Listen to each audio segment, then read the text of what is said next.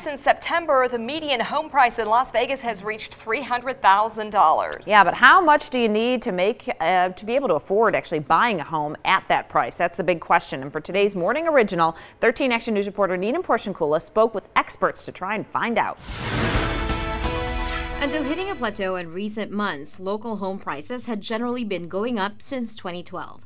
And with a current median home price of $300,000, Thomas Blanchard, the president of the Greater Las Vegas Association of Realtors, says we're inching closer to an all-time peak. Sellers can sell their homes for more than what they paid for them, and buyers have amounts of property to be able to purchase. That's because we currently have a 4-month supply of homes in the market. But if you're making as much as an average Las Vegas resident, would you be able to afford a $300,000 home? Let's take a look at some numbers. We tried to make it as simple as possible.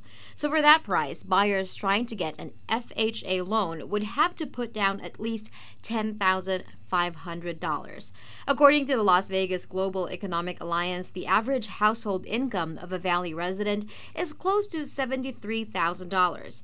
In an ideal situation with a monthly take-home income of close to $5,000, you can afford the monthly payments of over $2,100 a month for your new income, leaving you with $2,900 to spend a month. But when you factor in your monthly expenses like utilities, groceries, travel, and others, well, you're going to barely make ends meet.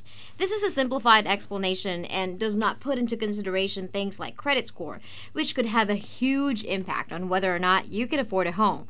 Bottom line, regardless if you're someone that really can buy a $200,000 home or a $500,000 home, it's just okay if you can afford it and can get lending for it. And there are a lot of other factors that could impact your ability to buy a home that we didn't put in there. So that's just like an ideal situation. If you're married, if you have more than one source of income, if you have kids, how much you're spending on their child care and school and stuff like that. So. $300,000 is a lot of money for a house, unless you're moving here from California. Right. In which case it's cheap. Yeah, exactly. All right, thanks.